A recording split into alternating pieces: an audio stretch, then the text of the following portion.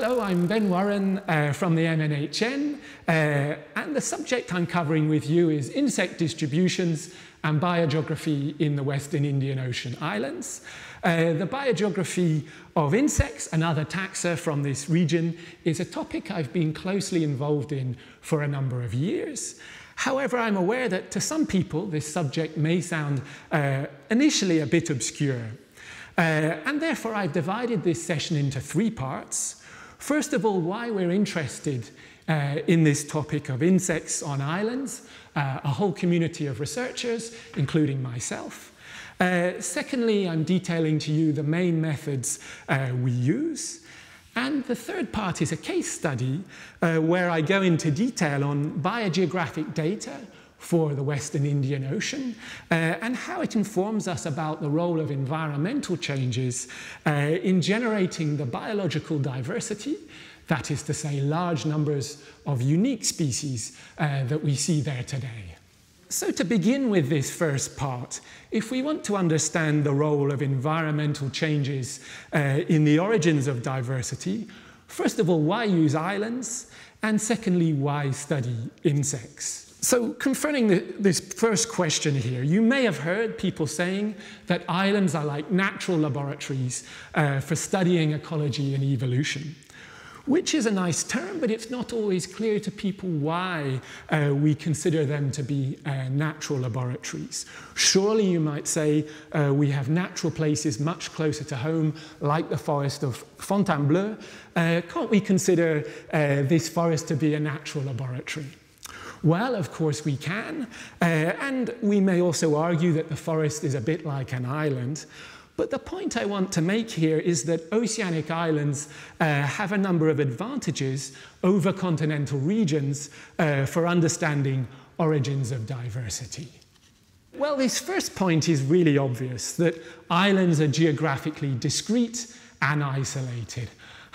Well, of course you're going to say they're islands, but what's often less obvious is that because of this, their coastlines often present long-standing limits to the distributions of species and populations.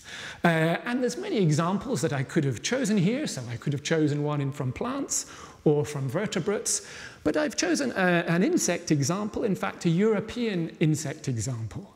A good one is presented by the beetle Agabus arcticus, where today it's only found in extreme northern Europe and the Arctic region.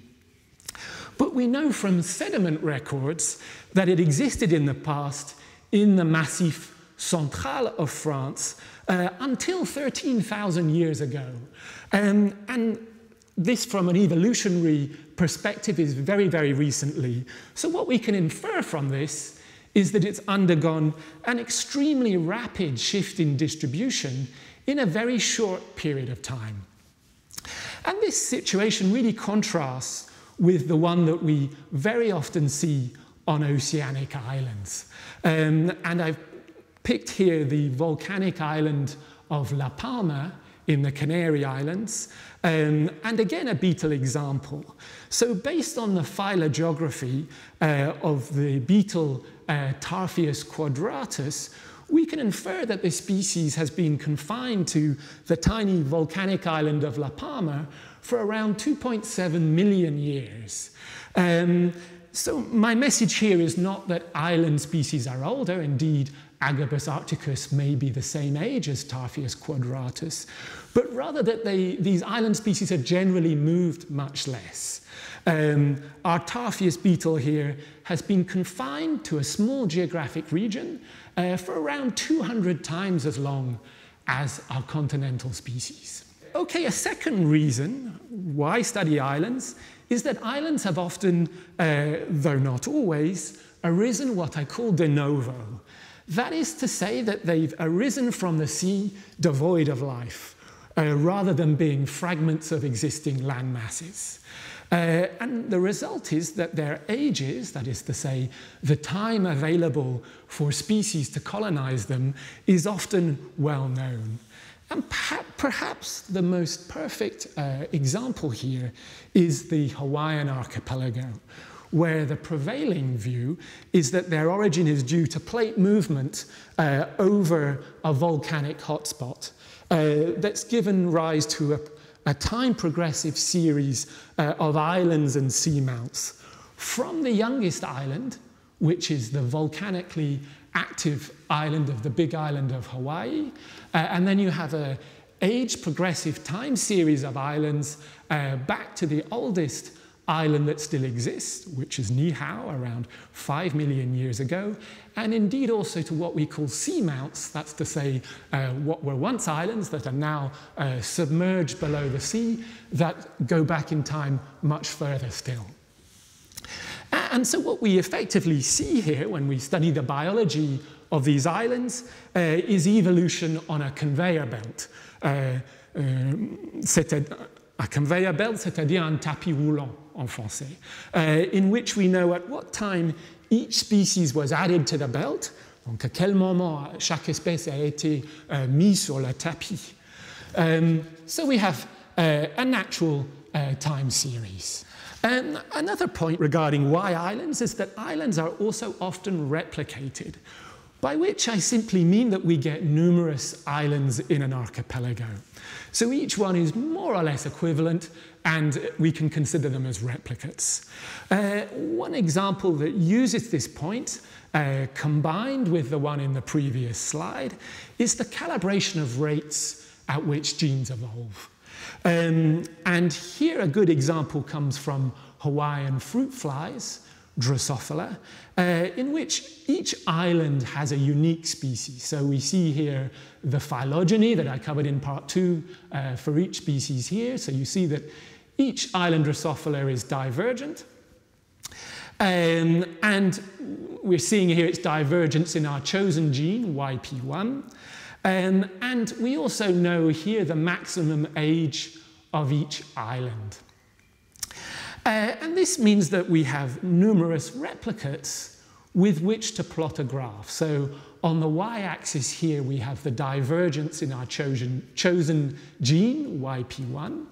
And on the x-axis, we have the age of each island. So in fact, the maximum time that's been available for the divergence that we observe. And so we can plot a line through the points, and evidently the slope of this line gives us the rate at which YP1 evolves.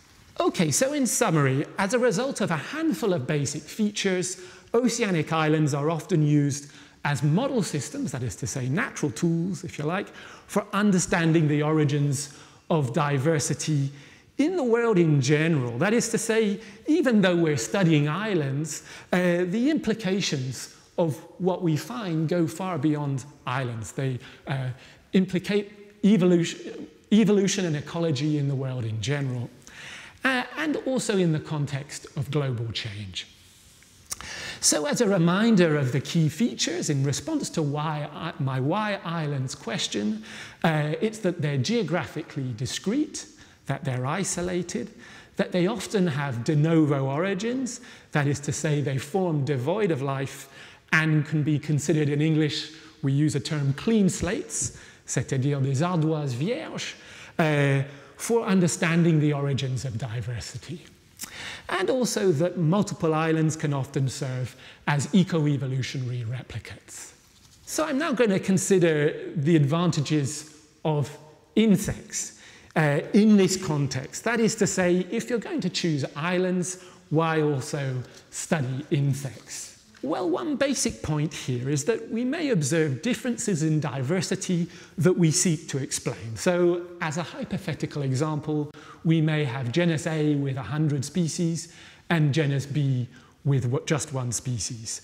Some difference in environmental history may explain the difference in diversity that we observe between these two genera of interest.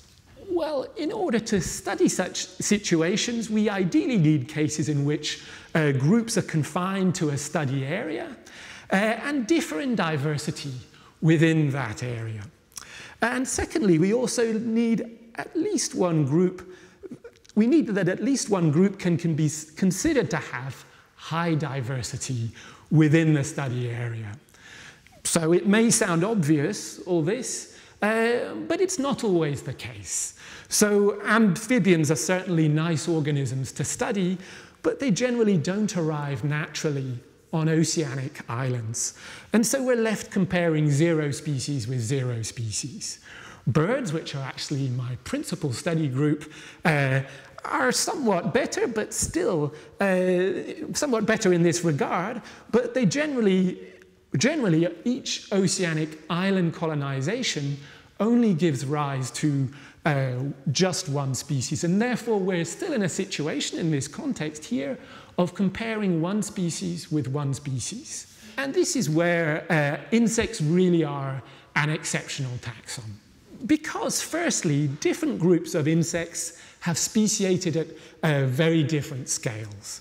So for example, on arrival in the Hawaiian Islands, some insect groups have undergone only one speciation event. So the moths, Rhincapestria, is a good example where there's only one species in the Hawaiian Islands. Other insect groups have undergone an enormous number of speciation events, and there exist many examples of this. One nice one would be the beetles of New Guinea, where one single species arrived at some time in the past and gave rise to 150 species that we observe there in the present day. But the world record here goes to Hawaiian Drosophila, where just one species arrived in the Hawaiian Islands and has simply exploded in a speciation sense. So it's given rise to 1,000 species that we see there in the present day. Another point that's similar to the one I've just made is that insects are among the organisms with the highest colonization capacities in the world. That is to say, to the extent that islands are old enough for organisms to colonize them. And what I have in mind here is that some volcanic islands, when they're just forming, there's a lot of volcanism going on, they're still hot. For a few years, no organisms may be able to colonize at all. But it's not long, in fact, surprisingly little time, just a few years, after which organisms can colonize. And it's fair to say that in this sense, all oceanic islands have insects. And indeed, insects have reached the most remote islands in the world. So this genus Rhynchogonus, the Rhynchogonus weevils is a good example where they've reached very remote islands out in the Pacific, so the Hawaiian Islands and also Christmas Island, for example. Many organisms don't naturally reach such islands. Hawaii is a good example where it's right out in the Pacific, and therefore we do not have any native non-flying mammals. We also do not have any native amphibians. And this is not unique to Hawaii, it's also true for the Mascarene archipelago that I'll be covering in part 3 on the Indian Ocean, that we also in this archipelago have no native non-flying mammals, no native amphibians. And so my point here is that insects are really in no risk of falling in this category. Having highlighted the amazing dispersal capacity of insects, we should note that this is also true for some other groups like mosses. The spores of mosses are transported high up in the jet stream, and they also reach remote islands. But once they do so, their spores usually continue to be dispersed. The result is that it's relatively rare that the island population of a moss is so isolated from those elsewhere that it diverges to form a unique species. And this is much less the case for insects. So having reached some of the most remote islands in the world, they often don't disperse further. And so they diverge from the source population, be it on a continent or on a neighboring island. And Rhynchogonus actually remains a very good example, where having arrived in the remote islands of the mid-Pacific, the Society Islands, we find that Rhynchogonus populations have diverged to form what we call endemic species. That is to say, those found nowhere else on Earth. And that's the case even though these two islands are very close. They're only, as you can see here, just a few kilometers apart. So to summarize this part, when using islands as model systems to understand the origins of diversity, insects are an unusually useful group because of a wide range of dispersal capacities and their ability to speciate at very small spatial scales as well as much larger ones. And here, as in later sections, I point you to some background literature that develops the topics covered in this section. It allows you to dig deeper in particular areas of interest. I'm now going to leave you to read the methods section. For those of you studying phylogenetics, you may find that these methods are already familiar to you and you can skim certain sections. For others with a background in ecology or other areas of biology, you may find that all the details are needed. And then I'll come back to you for part 3 of this session with another video. Okay, bye for now.